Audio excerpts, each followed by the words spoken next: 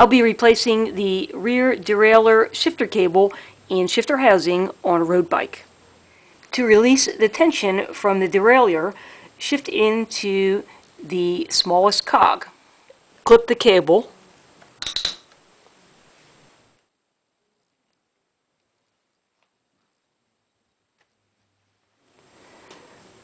Push the cable end out of the shifter. If it's stuck, you may have to use something to push it through. If you can't remove the cable because the cable end is not lined up with the hole where it should exit, try clicking the shifter again to ensure that it is in the position for the smallest cog. Some Shimano shifters have a cable cover. If you have Shimano components, go to their website and you can download detailed instructions about your specific models.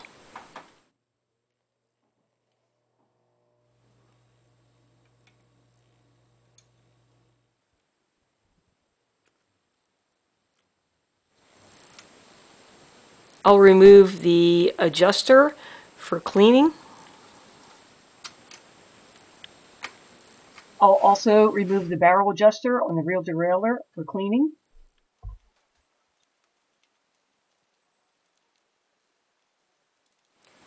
I'll use some White Lightning Clean Streak to clean up the adjusters. I put a little grease on the stud that the adjuster fits onto. That'll prevent it from rusting fast. I'll apply some thread locker that breaks away with hand tools onto the threads of the bolt. The housing fits into this end of the adjuster, and how it works is as this adjuster is pushed this way, it expands. So as the adjuster expands, it basically pushes up on the cable housing and makes it longer, which creates more tension on the inner cable.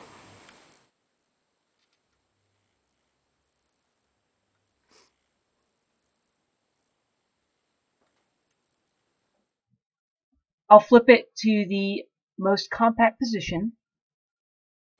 After the first ride or two, the cable will start to stretch, and I may have trouble getting into some of the gears. So on the fly, I'll be able to just push this and put a little bit more tension on the cable. I've installed the cleaned barrel adjuster onto the derailleur, and I have it in the fully clockwise position. And this works just the same as the other adjuster. As you turn it counterclockwise,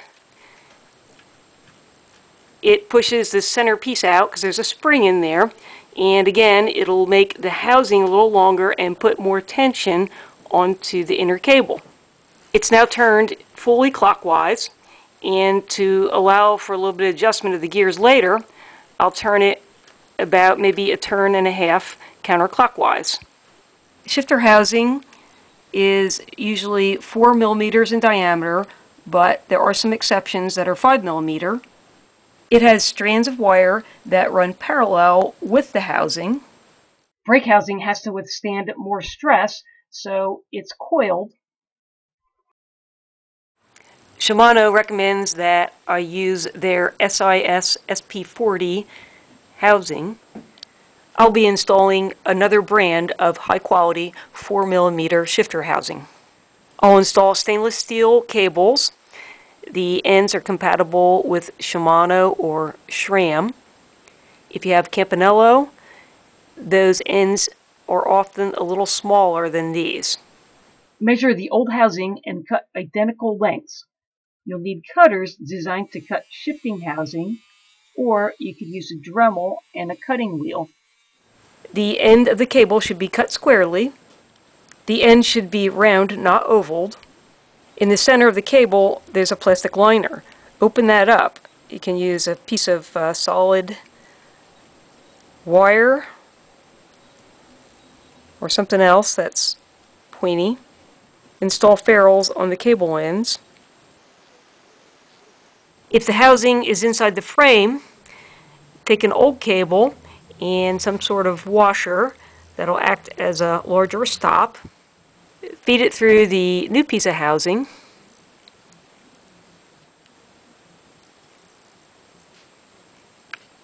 Feed the end of the cable into the old housing that's inside your tube.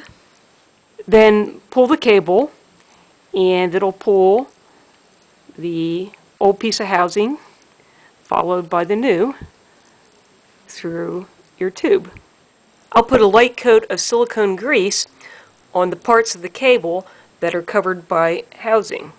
I'll use 90% pure silicone waterproof grease that you can find in the plumbing section of your hardware store. If you are a purist, you can buy Shimano's silicone grease.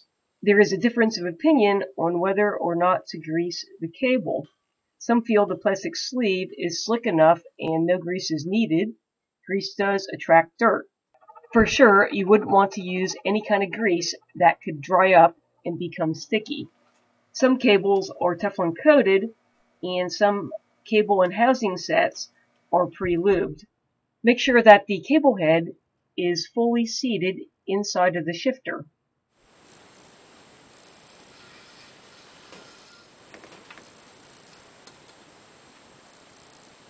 After the new housings and cable are installed, I'll show how to use the barrel adjuster to put the correct amount of tension on the derailleur. If there is not an adjuster at the derailleur, look for one at the shifter.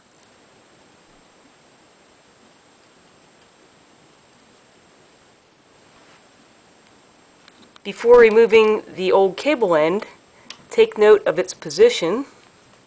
This derailleur has two possible positions depending upon which shifter is used.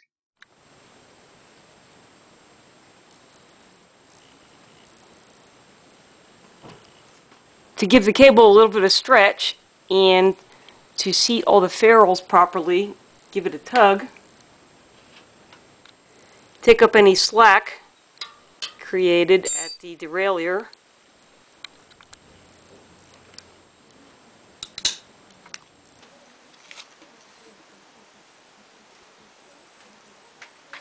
The derailleur moves back and forth to position the chain on the different cogs. Its spring pushes it in this direction. If you move the barrel adjuster in this direction, it adds tension to the cable and it pulls the derailleur in this direction. Conversely, moving the barrel adjuster this way decreases tension and moves the position of the derailleur alignment in this direction. Begin the adjustment process with the chain on the largest chain ring. If you have a triple, put it in the middle chain ring. Since I haven't applied any tension to the derailleur, the chain should be in the smallest cog. The shifter should also be positioned for the smallest cog. Pedal and shift one click. The chain should move only one cog onto the second smallest gear. Be aware that your shifters may have the ability to quick shift and to shift more than one gear at a time. The chain didn't move, so I know that I'll need to increase the cable tension.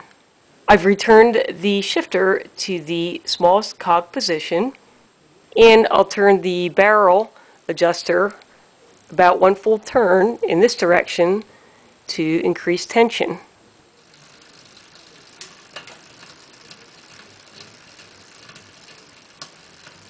It shifted into the second smallest cog, however, it's a little noisy, so I'll increase the tension a quarter turn until the noise stops.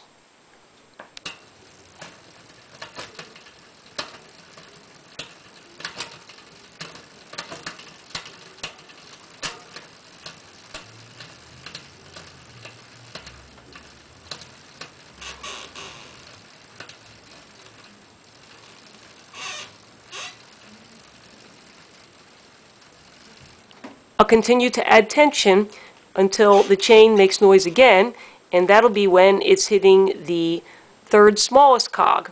Then I'll back it off a quarter turn until the noise goes away.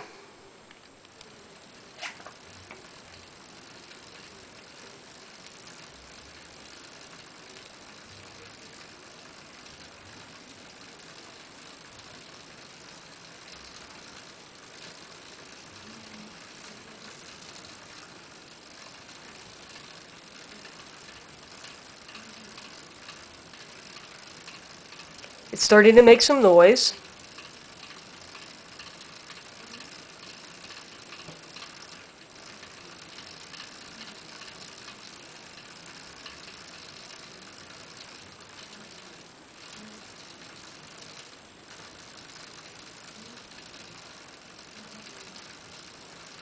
And now the noise is gone, so I know that I've fine-tuned the cable tension.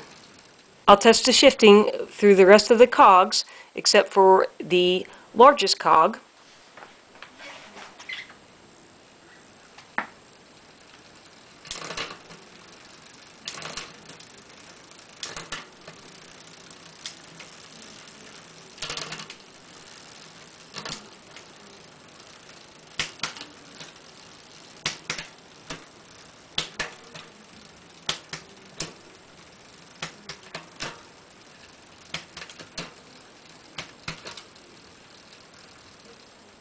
I've shifted to the smaller chainring and the second to smallest cog, and I'll run through the gears again.